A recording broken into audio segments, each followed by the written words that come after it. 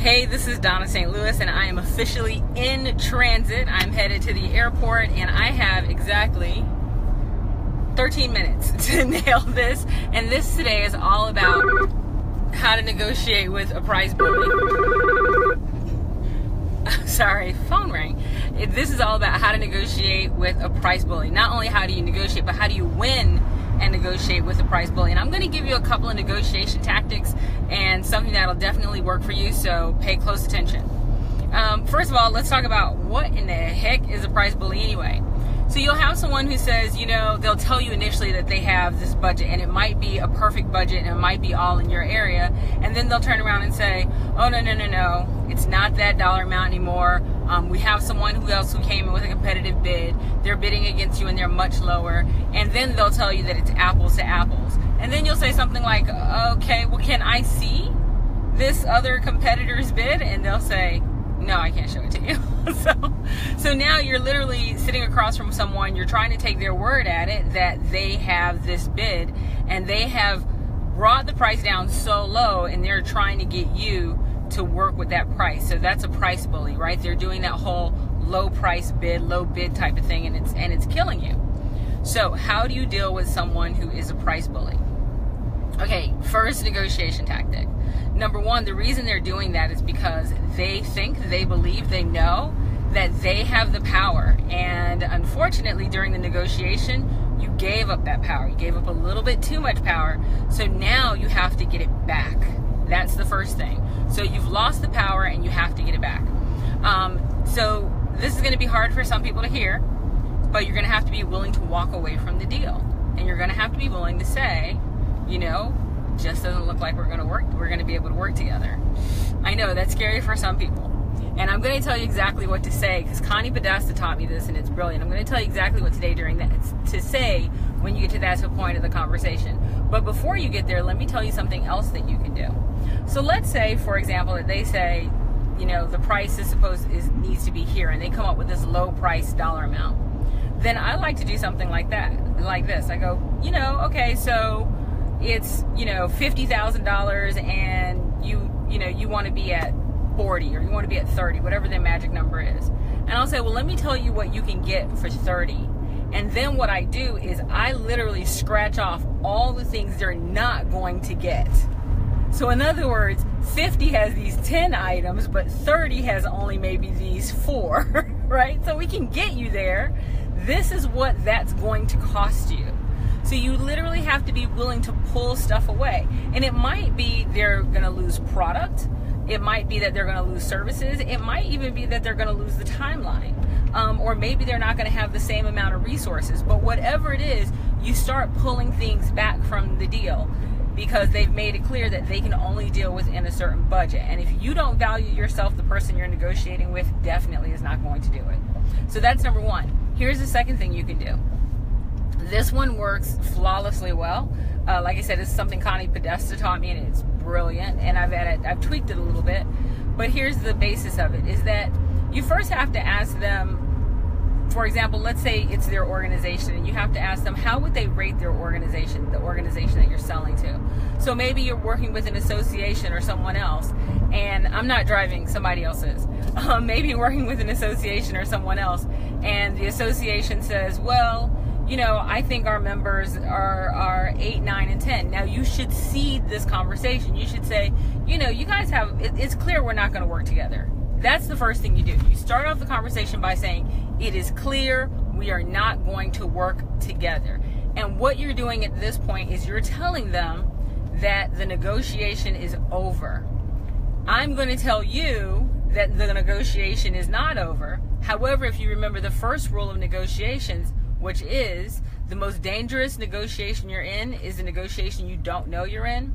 So what you've done by saying it's clear we're not going to work together is you've gotten the person sitting across the table from you to drop their guard.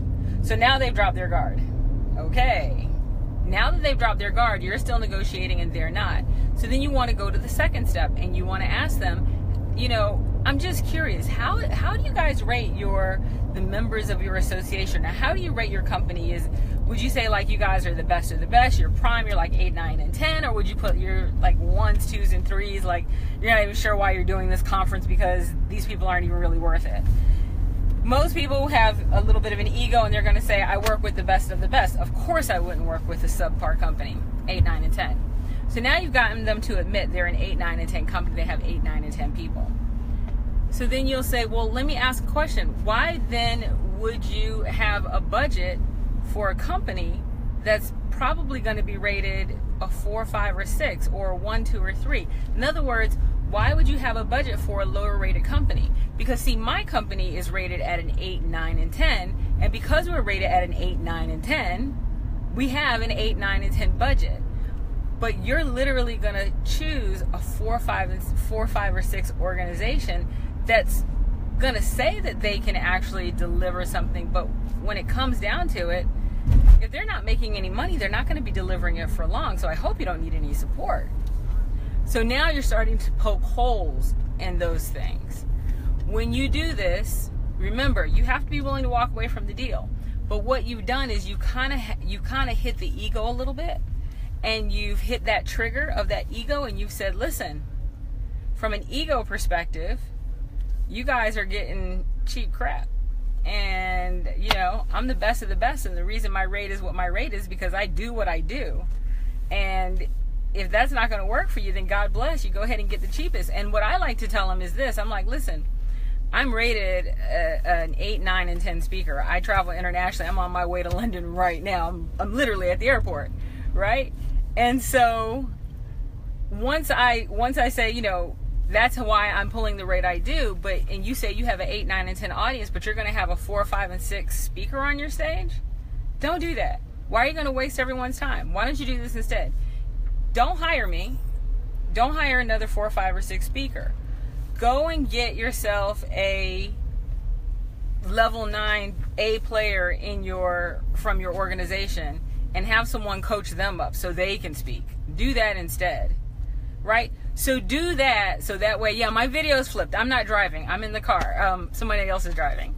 But anyway, do that instead. And so what I've done to them in this psychological thing is I've made them realize that they're going to have a bad event. They're going to have a bad whatever that is. And once they realize that this is not going to go their direction, even if they don't make that decision right there to pick you, it is going to make them think about it. It's going to keep that decision maker up at night. It is going to make them come back to you. I always then like to go and use the straight kitten effect after this and say, you know, I would have loved for us to work together. It would have been great. And I know you can't show me the other person's proposals because they've already said they can't. But now you can ask this question. Based on what the other person proposed outside of price, what advice can you give me to ensure that my proposal next time doesn't even leave a question, especially in regards to the price area? Because I truly believe that when people start talking to you about price, then you've missed something on value. And now you have an opportunity to talk to them about that value. Ask their advice. Put them back into the power playing position because you literally just smacked them around for a few minutes. So put them back into that power playing position so that way they feel like, okay, you know, now I'm powerful again. I don't suck. I'm going to help this person. Now they know they're not negotiating with you. They now want to help you, and in that help, they will also try to get you, believe it or not, the engagement or the deal or whatever. So those are the two tactics you want to do. Make sure you do the rating of the organization, the product, and your competitors. Do that, number one.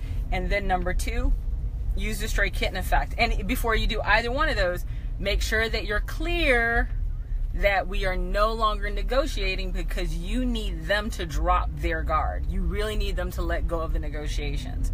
Once they've let go of the negotiations, by the way, you will just find that you're sitting across from a person who's way more open to sharing information with you, and they will be more likely to be amenable to whatever it is that you're sharing.